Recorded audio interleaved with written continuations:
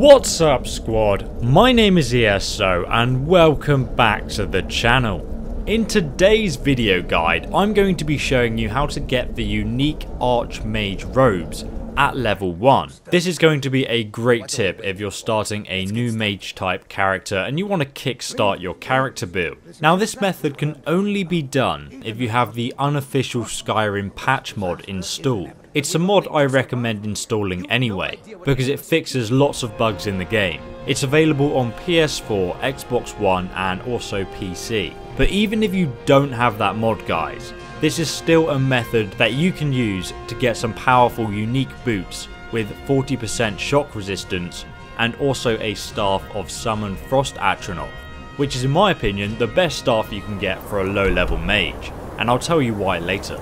But now let's get on with this guide. Once you've installed the unofficial patch mod, you must head over to the College of Winterhold in the far north of Skyrim, here on the map. So obviously to save you walking here, you can instead just get the carriage outside of Whiterun to take you to Winterhold, and that's the fastest way to get there at an early level. Once you're inside the college, the first quest that you'll be given to do is called First Lesson. Now this is really easy. You literally just need to demonstrate a ward spell, which Vald will actually teach you anyway if you don't know it yet. So you just stand there with your ward spell, he attacks you with a fire spell, and then that's it, first lesson over. After the lesson he's going to give you the next quest. I'd like you all to continue practicing with wards, please. I think perhaps we're ready to begin exploring some of the various applications of magic throughout history. The college has undertaken a fascinating excavation in the ruins of Sarthal nearby. It's an excellent learning opportunity. I suggest we meet there in a few hours and see what awaits us inside. That's all for now. Thank you.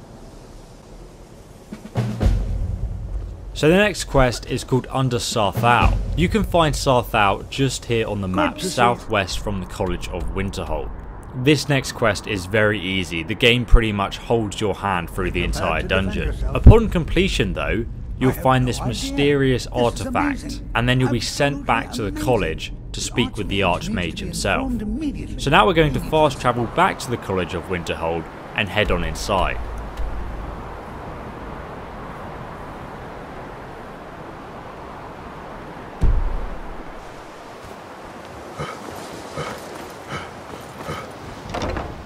Just go upstairs until you reach the Archmage's quarters. If you had tried to come here without doing these two quests, you would have found that the quarters is actually locked. But now it's going to be unlocked because we've done those two starter quests.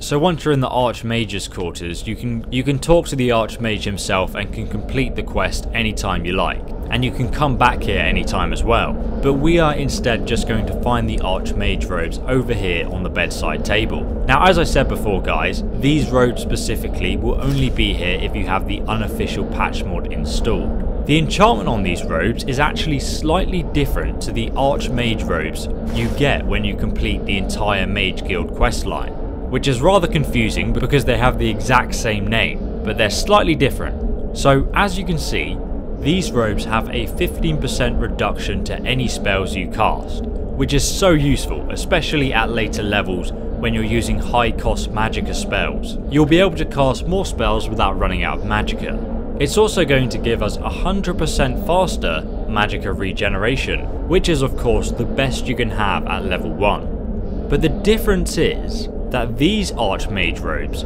do not give you plus 50 magicka as well. But as you can see, when I put them on, this version doesn't have a hood.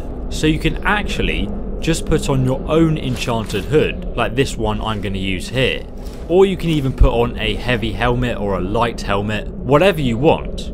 So you could even say that this version is arguably better, because it allows for more customization. So for example guys, you can enchant your own hood using the dual enchanting perk found in the enchanting skill tree to give it fortified destruction and plus 50 magicka as well to make an even more powerful combo than you'd originally get with just the standard Archmage robes.